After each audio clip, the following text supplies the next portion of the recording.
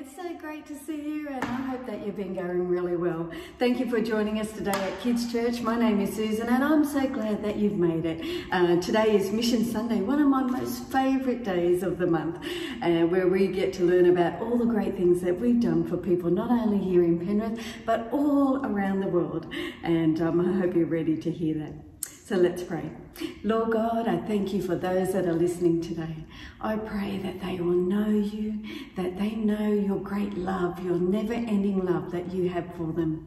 I pray that they will hear your whisper, that they will know your Holy Spirit, and they will know his voice, and that they will dream big dreams so then they can change the world around them.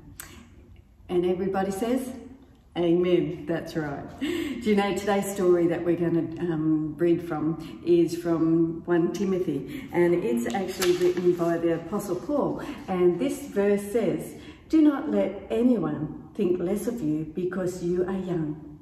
Be an example to all believers in what you say, in how you live, in your love, in your faith, and in your purity." And that is found in 1 Timothy chapter 4, verse 12.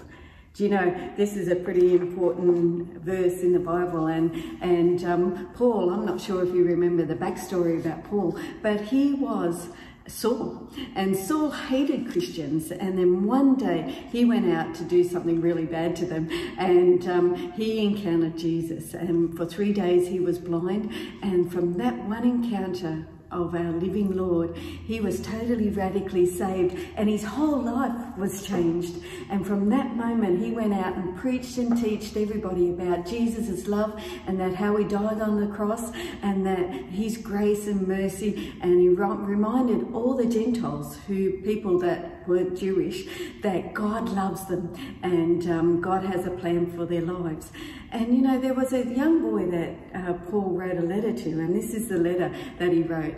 He was only young and he needed some encouragement, and so Paul said, "Do not let anybody look down at you or make fun of you because you are young, because God has got great plans for you." And you know what? We can use this verse as well, because even though that you may be young, God has big, wonderful, amazing plans for your life. All we have to do is open up our heart and say, "God, use me." Listen to God's word and let the Holy Spirit whisper and allow you to have big God dreams. And he can do anything with your life, and it will be amazing. How fantastic is that? And just like Timothy, Paul wanted Timothy to be an example in what he said, in what he did, and how he lived his life. So I hope today that you will be an example in what you do in your life. And you know what? The Bible is full of amazing, everyday, ordinary people that loved Jesus, loved God, and honoured him, and allowed the Holy Spirit to whisper in their ear, and they, with God, did an amazing stuff, and that's why they're in the Bible. And you know, we can look to them for examples in the way they lived, what they did, what they spoke, and how they changed the world around them. So let's find out a couple of people that are in there. Do you know Samuel was only young when he first heard God's voice? He heard his name saying, "Samuel, Samuel."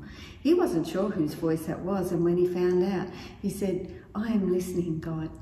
And you know what? We need to know God's voice as well.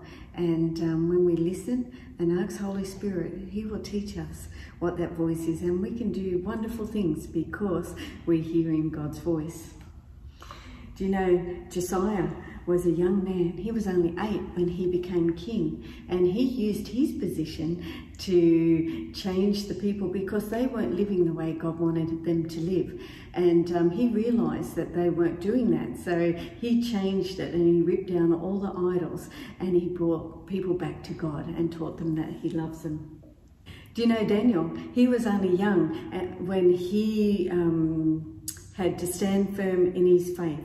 He knew what God said, and he knew that what the king wanted him to do wasn't what God wanted him to do. So his faith was tested, but he stood firm, and from that he did amazing things in his life.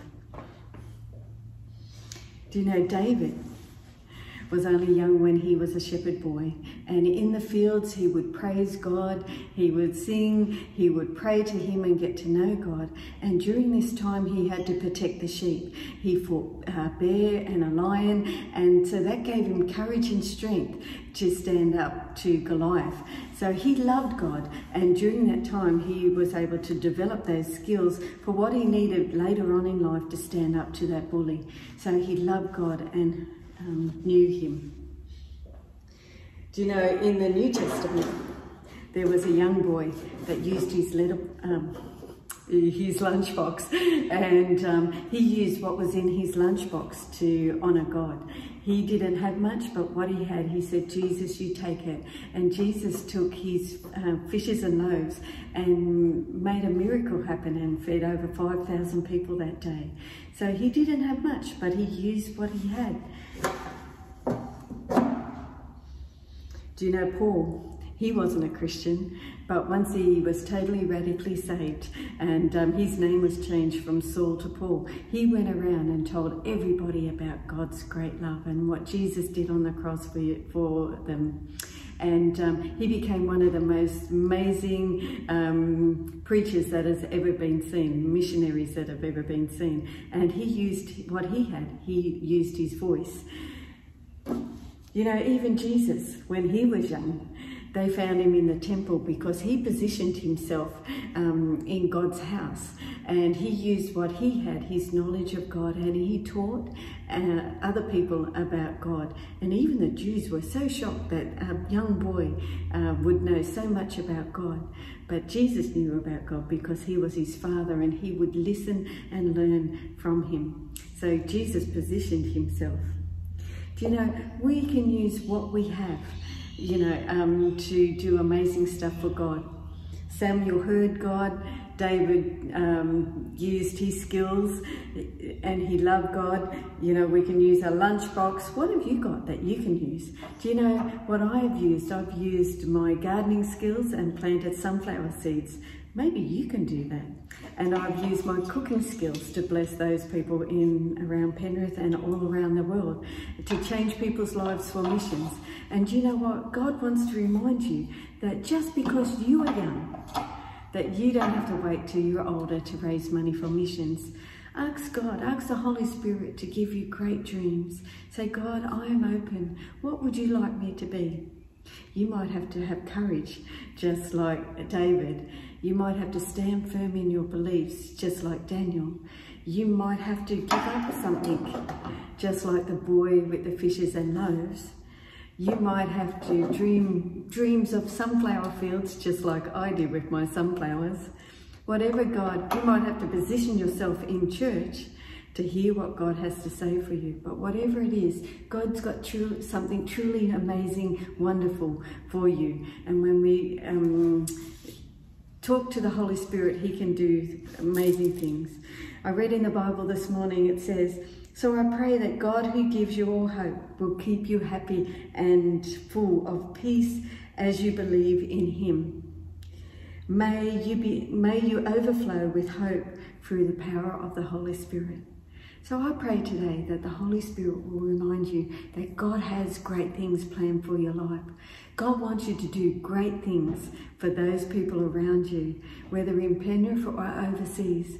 God wants you to donate your money, so then your money can be expanded and grown to teach people all about him, not only in Australia but all around the world, that it could turn into Bibles, it can turn into water, it can turn into food. God can do amazing stuff with whatever you have. So I pray today that you will hear God's word, that you will stand firm in your faith, that you will know that God wants you to do big, amazing stuff for him, and that when your heart is open, that he will do just that amazing stuff. God bless you, and I hope that you will sit down today and just ask Holy Spirit to give you God's dreams. God bless you. I hope that blesses you, and I will see you next time. Goodbye.